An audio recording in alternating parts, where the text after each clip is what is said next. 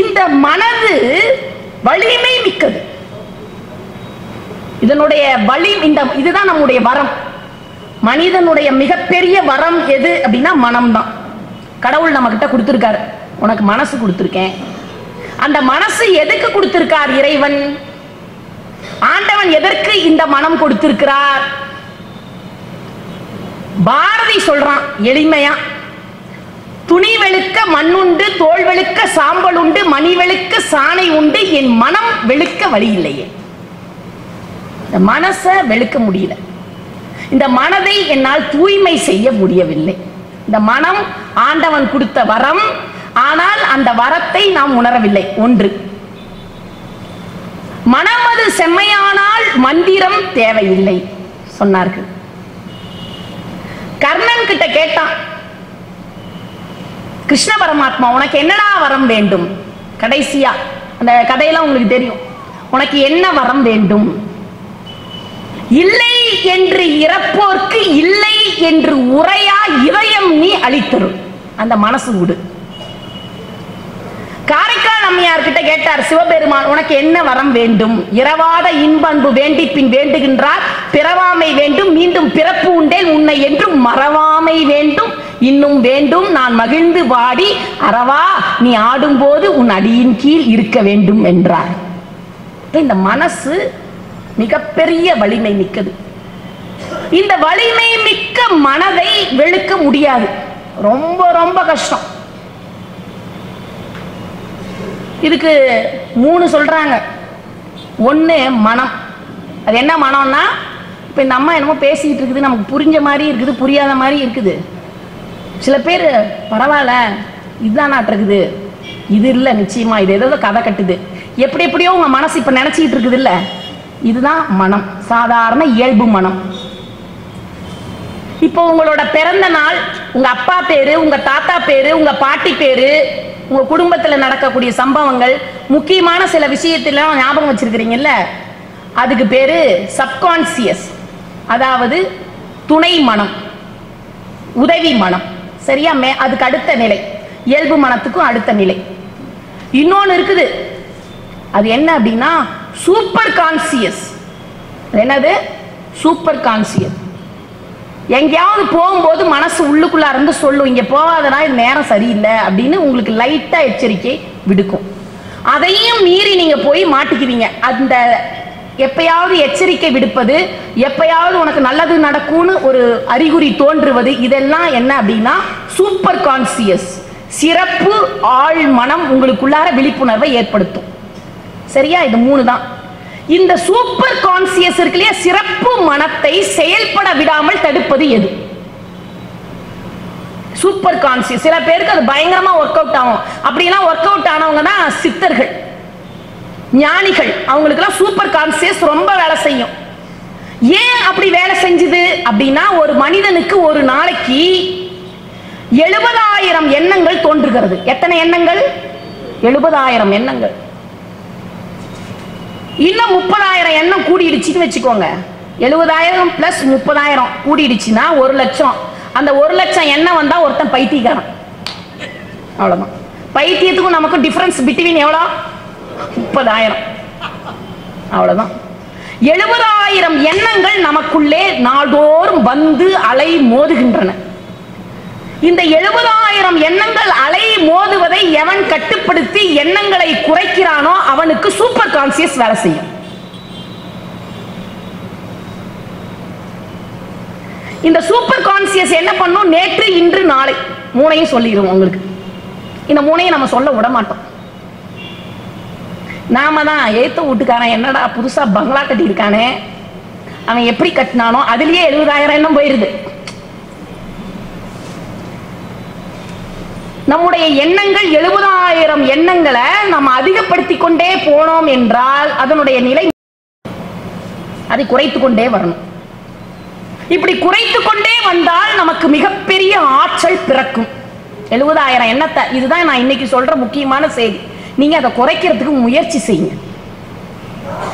அந்த 70,000 எண்ணங்கள் வருது இல்லையா, அப்ப எண்ணம் வருகிறதேன்றத விழிப்புணர்வோடு இருந்து, அதுவும் தீய எண்ணங்கள் வரும்போது விழிப்புணர்வோடு இருந்து அந்த எண்ணங்களை வரவிடாமல் வரவிடாமல் வரவிடாமல் நீங்கள் தடுத்து கொண்டே இருங்கள். இதுதான் இன்றைய முக்கிய செய்தி. நீங்க நல்லா மனதுக்குள்ளார என்கிட்ட ஒருத்தர் கேட்டாரு, ஏமா 2 மணி நேரம் போய் பேசுறியா, அதனால என்னத்தை கிழிச்ச அப்படின்னு கேட்டார்.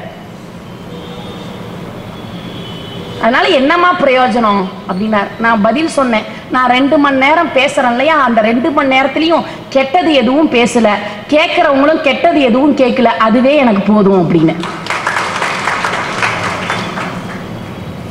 ஒவ்வொருத்தரோட 2 மணி நேரத்தையும் நான் திருடிக்கிட்டு தான் இப்போ உட்காந்துட்டு இருக்கேன். உங்களுடைய வேல்யூபிள் டைம் இல்லையா, முக்கியமான விலை மதிக்க முடியாத காலத்தை நான் களவாடி கொண்டு உட்கார்ந்து கொண்டிருக்கிறேன். வந்தனா நான் ஜோக் அடிச்சேன்னா கதை சொன்னான்னு போக முடியுமா? போக முடியாது. ஏன்னா இது சமூக பொறுப்புள்ள ஒரு இருக்கை. 70,000 எண்ணங்களை எப்படி குறைக்கிறது? குறைச்சிதான் ஆகணும். நீங்க குறைத்தீர்கள் என்றால் அதனுடைய மகிமையினுடைய அளவை நீங்க அளவு கடந்து அதனுடைய பெருமை. இப்ப அதை குறைக்கிறதுக்கு என்னென்ன வழி, ஏன் குறைக்க முடியலன்னு சொல்றேன். ஏன் குறைக்க முடியல? 70,000 எண்ணங்கள். கண்ணுண்டு காண கருத்துண்டு நோக்க கசிந்து உருகி பண்ணுண்டு பாட எதிர் நிற்க ஈசன் இருக்கையிலே மண்ணுண்டு போகுதையோ கெடுவீர் இம்மானிடமே. தாய்மானவர் அழுகுறாரு. எதையோ நினைக்கிறியடா, எதையோ நினைக்கிறியே. ஒருத்தன் 30 வயசு ஒருத்தனுக்கு நடந்து போயிட்டு இருந்தான். கால் ஏதோ தட்டுச்சு, பார்த்தான் கீழே கல்லு தடுக்குச்சு. கல்லு தடுக்கின இடத்துல ஒரு 100 ரூபா கிடந்துச்சு. எவ்வளவு கிடந்துச்சு? 100 ரூபா. 100 ரூபாய கிடந்தவனை எடுத்து வச்சவன் என்ன பண்ணான், அன்னையிலிருந்து குனிஞ்சி பார்த்தவனா நிமிரவே இல்லை. குனிஞ்சி பொறுக்கிறதே அவன் வேலையா போச்சு. 60 மீதி உள்ள 30 வருஷம் குனிஞ்சு பொறுக்கிட்டே இருந்தான். அப்படி அவனுக்கு கடைசியா கிடைச்சது என்ன அப்படின்னா, ஒரு 1200 ரூபா, 3 கொலுசு, 4-5 திருவாணி, ஒரு மஞ்ச பையில பழைய சர்டிபிகேட் தொலைச்சவன் எவனோ போட்டு போனான். அந்த பழைய சர்டிபிகேட் இப்படி ஏதோ கொஞ்சம் கொஞ்சம் கிடைச்சது. இந்த 60 ஆண்டுகள்ல அவன் தொலைத்தது எத்தனை அப்படின்னா, ஒரு 400 வானவில், சுற்றிலும் இருக்கக்கூடிய புத்தம் புதிதாக பூக்கும் பூக்கள், குழந்தைகளின் மழலை சிரிப்பு, பெற்றோர்களின் மகிமை, மனைவியினுடைய ஆனந்தம், இவற்றை எல்லாவற்றையும் மறந்துவிட்டு குனிந்து குனிந்து குப்பையையே பொறுக்கிக் கொண்டிருந்தது போல் இன்றைய கலியுகத்தில் நாம் கையிலே ஒரு குப்பை தொட்டியை வைத்துக் கொண்டு அதை தடவி தடவி தடவி குனிந்து குனிந்து பார்த்து கொண்டே இருக்கிறோம். அவன் குனிஞ்சு குப்பையை பொறுக்கணும், நாமளும் இதை குனிஞ்சி இதெல்லாம் 70,000 எண்ணம் இல்ல. கொஞ்ச நாள் அவனுக்கு 4 லட்சம் 5 லட்சம் வரப்போகுது. ஒரு ஸ்டேட்டஸ் அனுப்பிட்டு அந்த ஸ்டேட்டஸ் எத்தனை பேர் பார்த்தானோன்னு பார்க்கறான் பாருங்க, அது ஒரு எண்ணம். ஏன் இவன் பார்க்கலன்னு நினைக்கிறான் பாரு, அது ஒரு எண்ணம். ஃபேஸ்புக்கில் இன்னைக்கு அப்டேட் பண்ணலையே நினைச்சிட்டு அந்த அப்டேட் பண்ணதை எவெல்லாம் பார்ப்பான் அப்படின்னு பார்க்கறது, அதுக்கு ஒரு பதில் சொல்றது, இதெல்லாம் ஒரு எண்ணம் தான். இப்ப இந்த எண்ணங்களின் எண்ணிக்கையை அதிகரிப்பதற்கான ஒரு சதி செயல் தான் இது. நான் என்ன சொல்றேன், இந்த ஸ்மார்ட் போன் அதுக்கு பேர் வச்சான். ஸ்மார்ட் போன், போனுக்கு என்னவோ ஸ்மார்ட், மனுஷன் எல்லாம் முட்டாளாயிட்டோம் இல்லையா? அந்த டச் ஸ்கிரீனை தடவுற நேரத்துல வீட்டில் உள்ள பெரியவர்களின் கன்னத்தையும் கொஞ்சம் தடவி பாருங்கள், குழந்தைகளின் கன்னங்களையும் கொஞ்சம் தடவி பாருங்கள். எவ்வளவு பெரிய ஒரு நிலையை நோக்கி எண்ணங்களை அதிகப்படுத்தி கொண்டே போகிறோமே என்ற கவலையோடு நான் இதை பகிர்ந்து கொள்கிறேன். அதிகப்படுத்தினா பைத்தியம் ஆயிருவோமே அப்படின்ற கவலையில பேசுறேன். இதெல்லாம் தெரியாம இன்றைக்கு இளைய தலைமுறை போய்கொண்டிருக்கிறது. பெரியவர்களும் உட்படதான். பெரியவர்களும் இன்னைக்கு கொஞ்சம் கொஞ்சமா அதுக்கு அடிக்ட் ஆயிட்டு அதுக்கு அடிமை ஆகி கொண்டுதான் வருகிறார்கள். சரி, இந்த எண்ணங்களை அதிகப்படுத்தினால் என்னென்னலாம் நடக்கும், இந்த எண்ணங்களை குறைத்தால் என்ன நடக்கும் அப்படின்னு சொல்றேன். இந்த எண்ணங்களை அனிமா, மகிமா, லகிமா, கரிமா. அனிமானா என்னன்னா சின்ன அணுவா மாறிடலாம். அணுவா இத்துணுண்டா. மகிமா பெரிய ஆளா மாறிடலாம், எவ்வளவு பெருசா வேணாலும் மாறலாம். லகிமாவா லேசா மாறிடலாம். கரிமாவா கனமா மாறலாம். பிராப்தி எதை நினைச்சாலும் கிடைக்கும். இந்த பாருங்க, அங்க கடைசியா ஒரு இடத்துல ஒருத்தர் உட்கார்ந்துட்டு இருக்காரு, அவர் இங்க வரணும்னு நான் நினைச்சாலும் வரும். பிராப்தி. பிராகாமியம் அப்படின்னா கூடு விட்டு கூடு பாய்வேன். ஈசத்துவம் இறைவனுக்கே கட்டளை போடுவேன். வசித்துவம் எல்லாத்தையும் வசப்படுத்துவேன். இது அத்தனையும் செய்யக்கூடியது வெளியில் இல்லை. எங்கே இல்லை? வெளியில் இல்லை. 1000 தெய்வங்கள் உண்டென்று அறிவே தெய்வம் என்று அறியீரோ பாரதி சொன்னான். இந்த அறிவை உணர்ந்துகோடா, இந்த அறிவை உணரு. இது எங்க வெளியில இருக்கா? எண்ணங்களை தானே குறைக்க சொல்றோம். பாரதி சொன்னா எண்ணிய முடிதல் வேண்டும்.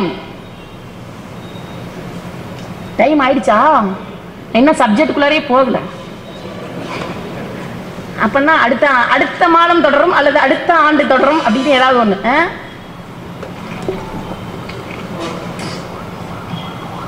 எண்ணிய முடிதல் வேண்டும்.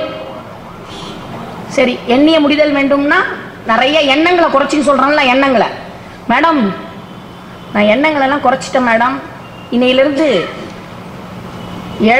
எவ்வளவு சொன்ன தம்பி? 70,000மா? 70,000 எண்ணங்கள் குறைச்சி நான் அதை 50,000 ஆக்கிட்டேன். சரி, ஆக்கிட்ட. சரி, எண்ணங்களை குறைச்ச. சரி, எண்ணங்களை குறைக்கிறது முக்கியம் இல்ல, நல்லவை எண்ணல் வேண்டும். எண்ணிய முடிதல் வேண்டும், நல்லவை எண்ணல் வேண்டும், திண்ணிய நெஞ்சம் வேண்டும். மனசு எப்படி இருக்கணுமா? திண்ணிய நெஞ்சம். தெளிந்த நல்ல அறிவு வேண்டும். பாரதி இது நாளையும் சொல்றான். இந்த நாளும் வேணும். இந்த நாளையும் நீ போய் கோயில்ல போய் தேடுறதுனாலயோ, பூஜை புனஸ்கார திருப்பதிக்கு போய் அப்படியே படி மேல உருண்டு உருண்டு உருண்டு பெருமாளை போய் நான் பார்த்தேன் அப்படின்னு சொல்றதை விட உட்கார்ந்த இடத்திலே நீ பெருமாளை தரிசனம் பண்ணலாம். உட்கார்ந்த இடத்திலே பெருமாளை தரிசனம் பண்ணலாம். பழனிக்கு 18 காவடி எடுத்தேன். இந்த சம்பிரதாயங்களை சாத்திரம் பேசும் சலக்கர்கள் சாத்திரம் கொண்டு என் செய்தி. திருநாவுக்கரசர் கேட்கிறாரே, நீ கங்கையில போய் குளிச்சுட்டு வந்தேன், காசிக்கு நான் 4 வாட்டி போயிட்டு வந்துட்டேங்க, என்ன பிரயோஜனம்? ராமேஸ்வரத்துல நான் குளிச்சுட்டு வந்தேங்க, காசிக்கு போயிட்டு ராமேஸ்வரம் போயிட்டு வந்தேங்க, நான் தீர்த்த யாத்திரை எல்லாமே நான் ஆடிட்டு வந்தேங்க, ஒரு பிரயோஜனமும் இல்லைன்ட்டார் திருநாவுக்கரசர். திருநாவுக்கரசர் என்ன சொல்றாரு? இதனால எந்த பிரயோஜனமும் இல்ல. நான் கங்கையில குளித்தேன், காவிரியில் குளித்தேன், ராமேஸ்வரத்தில் குளித்தேன், எந்த பயனும் இல்லை. கங்கை ஆடில் ஏன், காவிரி ஆடில் ஏன், கொங்கு தன் குமரித்துறை ஆடில் ஏன், ஓங்கு மாக்கடல் ஓத நீர் ஆடில் ஏன், எங்கும் ஈசன் எனாதவர்க்கு இல்லையே. எல்லா இடத்திலையும் ஆண்டவன் நிறைந்திருக்கிறான் என்ற மன உணர்வு உனக்கு வராத வரைக்கும் நீ இதுல எல்லாம் குளிக்கிறதுனால எந்த பிரயோஜனமும் இல்லை.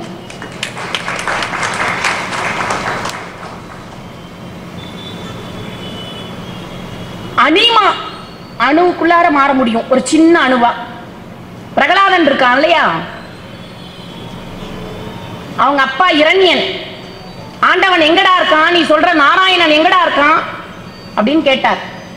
அப்பா, அவர் எங்கும் நிறைந்திருக்கிறார், எல்லா இடத்திலும் நீக்கமர நிறைந்திருக்கிறார். அப்படியா? இந்த தூண்ல இருக்கானா, இந்த துரும்புல இருக்கானா அப்படின்னு கேட்டார். இங்கேயும் இருக்கார். இறைவன் எங்க இருக்கார் அப்படின்னா அதுக்கு என்ன சாட்சி? இறைவன் இருக்கிறான்றதுக்கு சாட்சி என்ன? வள்ளல் பெருமான் தான் சொன்னாரு, வித்தாகி முளையாகி விளைவதாகி விளைவிக்கும் பொருளாகி மேலுமாகி கொத்தாகி பயனாகி கொள்வோனாகி குறைவாகி நிறைவாகி குறைவில்லாத சத்தாகி சித்தாகி இன்பமாகி சதா நிலையாய் எவ்வுயிர்க்கும் சாட்சியாகி முத்தாகி மாணிக்கமாகி முழு வைர தனிமணியாய் முளைத்த தேவன்.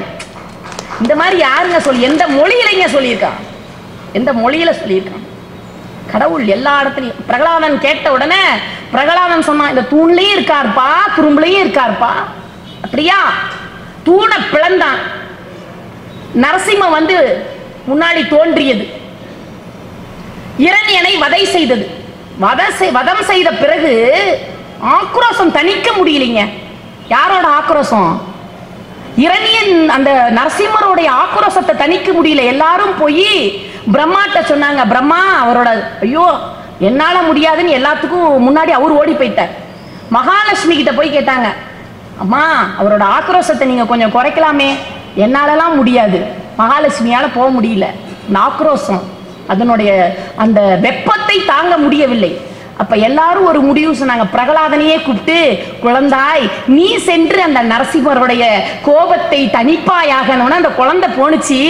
அப்படியே வாயிலிருந்து குருதியாக கொட்டி கொண்டு ஆக்ரோஷத்தோடு சினத்தோடு உட்கார்ந்து கொண்டிருந்த நரசிம்மம் அப்படியே ஒரு சாதுவான விலங்காக மாறி தன் நாவினால் அந்த பிரகலாதனுடைய தலையை வருடியது. குழந்தாய் வா, குழந்தாய் வா. பிரகலாதன் பக்கத்துல போனான். போன உடனே அந்த நரசிம்மர் சொன்னார், குழந்தாய் என்னை மன்னித்து விடு. சுவாமி, ஏன் என்னை மன்னிக்க சொல்கிறீர்கள்? நான் என்ன தவறு நீங்கள் என்ன தவறு செய்தீர்கள்? என்னை ஏன் மன்னிக்க சொல்கிறீர்கள்? இல்லை குழந்தாய், நான் தோன்றுவதற்கு சிறிது காலதாமதமாகிவிட்டது. நீ இந்த தூணிலும் இருப்பாய் துரும்பிலும் இருப்பாய் என்று சொன்னாய் அல்லவா?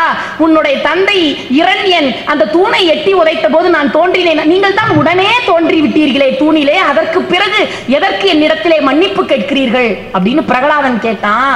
அப்ப அந்த நரசிம்மர் பதில் சொன்னார், குழந்தாய், நீ குழந்தை அல்லவா?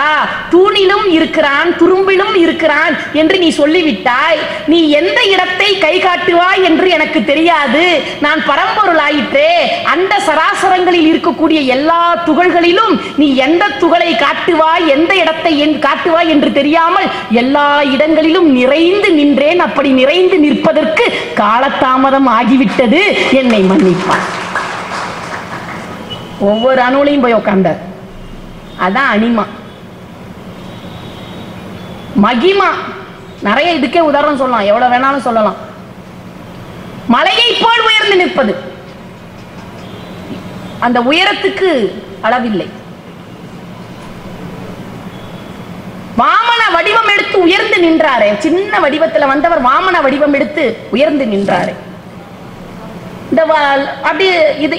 இந்த அஷ்டமா சித்திகள், இது ஒவ்வொன்றையும் நான் விளக்கிட்டு போனேன்னா அதுக்கே 2 மணி நேரம் ஆயிரும். அதுக்கு நிறைய உதாரணங்களும் இருக்கு.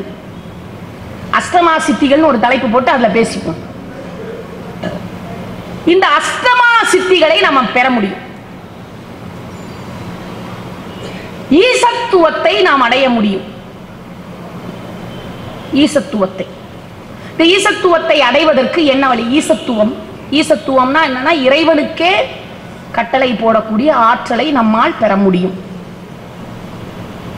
இந்த ஈசத்துவத்தை பெறுவதற்கான வழி என்ன அப்படின்றத திருமூலர் அழகா சொல்றார். உள்ளம் பெருங்கோவில் ஊனுடம்பு ஆலயம், வள்ளல் பிரானார்க்கு வாய் கோபுர வாசல், தெல்ல தெளிந்தார்க்கு ஜீவன் சிவலிங்கம், கள்ள புலனைந்தும் காளா மணி விளக்கே.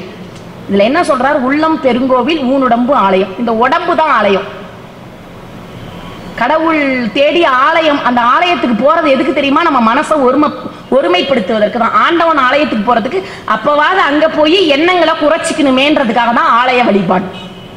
எதுக்கு அமாவாசை வழிபாடு, பௌர்ணமி வழிபாடு எல்லாத்தையும் எதற்கு வைத்தார்களா? எண்ணங்களை குறைப்பதற்கு தான். அதுதான் முக்கியமான கான்செப்ட், அதுதான் முக்கியமான நோக்கம், அதுதான் முக்கியமான இலக்கு. எண்ணங்களை குறைப்பதற்கு ஆலயத்துக்கு போனா ஆண்டவனை தான் நினைக்கணும். நாம அங்க போயிட்டு வெளியில செருப்பு விட்டுட்டு வந்துட்டு செருப்பு பத்திரமா இருக்குமோன்னு பயந்துட்டு இருக்கோம். நேத்து தானே வாங்கணும் புது செருப்பு, பாட்டா செருப்பு, அது இருக்குமா இருக்காதா? அதையும் ஒரு சிலர் அங்க ஒண்ணு இங்க ஒண்ணு விட்டுட்டு வருவாங்க. அதுக்கப்புறம் போய் அதை கரெக்டாக எடுத்துட்டு போட்டுட்டு போறவன் இருக்கான். சில பேர் உள்ளார போயிட்டு என்ன பண்ணுவான், பிரசாதம் கொடுக்கும்போது பிரசாதம் வாங்கிக்கிட்டு சாமியை கும்பிட்றதா இல்லை சாமியை கும்பிட்டுட்டு பிரசாதம் வாங்குறதான்னு யோசிப்பாங்க. சில பேர் ஐயோ இந்த பிரசாதம் போடுறவர் நமக்கு மட்டும் கம்மியா போடுறாரேன்னு பார்ப்பான். இப்படி ஒவ்வொருத்தருக்கும் ஒவ்வொரு எண்ணம். எங்க ஊர்ல ஒரு ஆள் கோயிலுக்கு போனவர் பக்கத்துல இருந்த குப்புசாமி வாசலையே பார்த்துக்கிட்டு இருந்தார். முனுசாமி கேட்டார், ஏன்டா குப்புசாமி வாசலையே பார்க்குற? செருப்பு வெயில விட்டுட்டு வந்தேன், நேற்று தான் வாங்கினேன் பாட்டா செருப்பு, எவனாவது தூக்கிட்டு போயிடுவானோன்னு பார்த்தேன். அப்பெல்லாம் பிரச்சனை வந்துடக்கூடாதுன்னு தான் நான் மஞ்சள் பையில போட்டு எடுத்துட்டு வந்துட்டேன். நான் உள்ளாரே எடுத்துட்டு போயிட்டேன். செருப்பவே சில பேர் உள்ளார எடுத்துட்டு போயிருமா. உள்ளம் பெருங்கோவில் ஊன் உடம்பு ஆலயம், வள்ளல் பிரானார்க்கு இந்த வாய் கோபுர வாசல். எப்படிங்க இது ஆலயம்? உடம்பு எப்படிங்க ஆலயம்னு சொல்றீங்க? அதுக்கு என்னங்க சாட்சி? இந்த உடம்பு தான் ஆலயம்னு எப்படிங்க நீங்க சொல்றீங்க? சிதம்பரம் கோயில் 20 ஏக்கர், நடுவுல கோயில் கிடையாது, கொஞ்சம் தள்ளி தான் இருக்கு.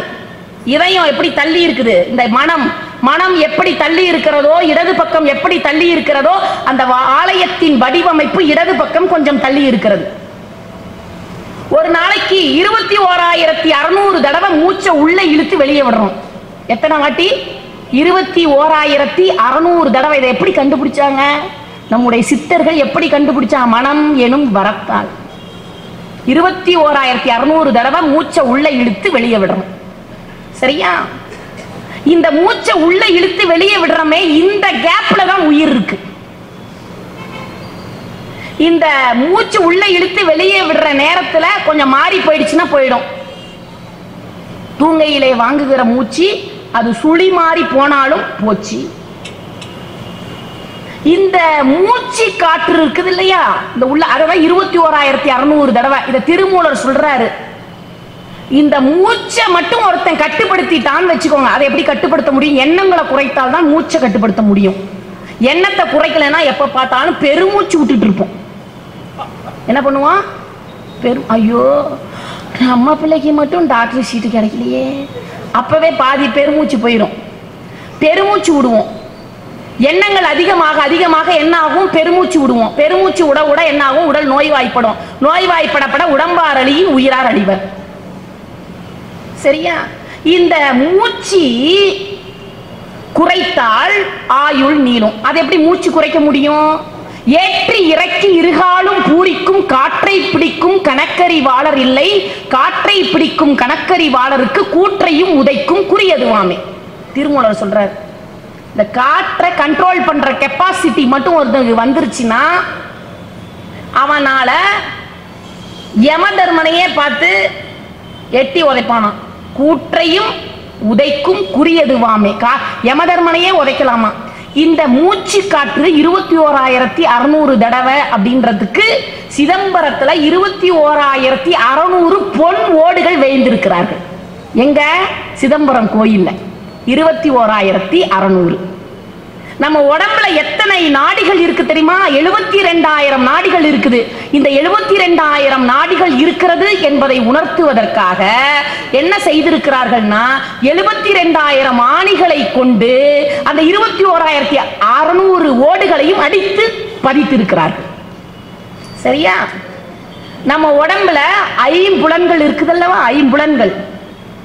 அதே மாதிரி 5 கோஷங்கள் இருக்கு. அன்னமய கோஷம், பிராணமய கோஷம், மனோமய கோஷம், விஞ்ஞானமய கோஷம், ஆனந்தமய கோஷம்னு 5 சுற்றுகள் இருக்கு. நம்ம உடம்ப சுத்தி 5 புலன்கள் இருக்கு. இதை உணர்த்துவதற்காக 5 பிரகாரங்கள் ஆலயத்தை சுற்றி அமைக்கப்பட்டிருக்கின்றன.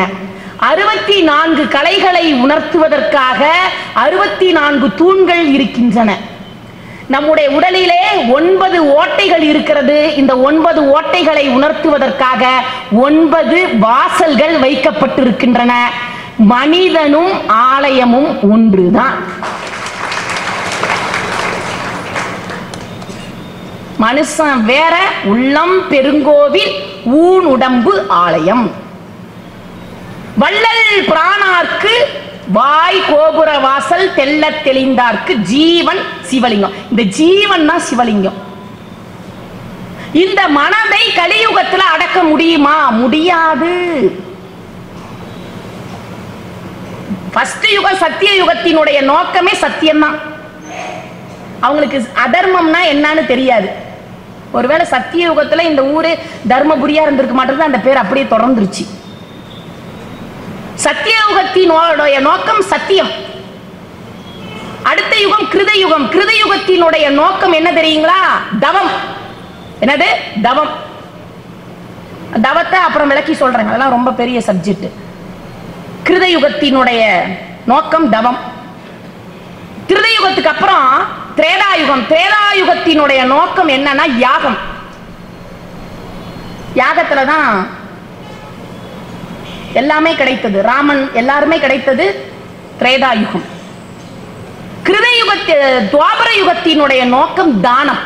கர்ணன் தானம் செஞ்சான், தானம். இந்த கலியுகத்தினுடைய நோக்கம் என்ன? இந்த கலியுகத்துல நம்மால எதுவும் என்ன இத தானம் தவம் எல்லாம் செய்ய முடியுமா? தானம், தவம், தர்மம், சத்தியம், இது நாளும் நடக்கணும்னா ஒரே இடத்துல தானம் நடக்கணும், தவம் நடக்கணும், யாகம் நடக்கணும். அப்படின்னா ஒரு வழி பண்ணலாம். என்ன? ஆன்மீக கூட்டம் நடத்தலாம். இந்த மாதிரி ஆன்மீக கூட்டத்துல பிரசாதம் கொடுப்பாங்க. தானம் தவம் செய்யறதுன்னா ஒரே இந்த அம்மா என்ன பேசுறாங்கன்னு ஒரே சிந்தனையில கேட்கறது, அது ஒரு தவம். யாகம், யாகம்னா நம்மளையே அர்ப்பணிக்கிறது. ஏதோ ஒருத்தர் யாரோ ஒருத்தர் இதன் மூலமா தன்னோட வாழ்க்கையில அர்ப்பணிப்போ ஏதோ ஒரு மாற்றம் ஏற்பட்டா அது கூட யாகம் தான். சத்தியம், சத்தியம் ஒரு இடத்தில் பேசப்பட்டால் அது சத்திய யுகம்.